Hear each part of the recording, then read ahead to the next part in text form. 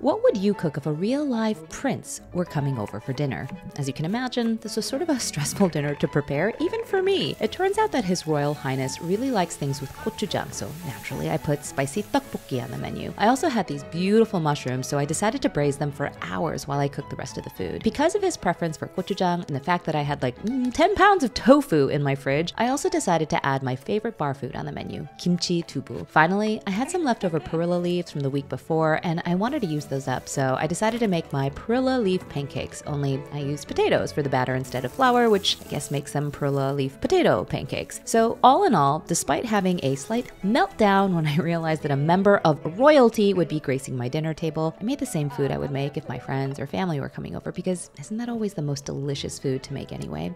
For dessert, the prince gave us a royal gift of dates from his own country, which provided the perfectly sweet ending to this princely meal.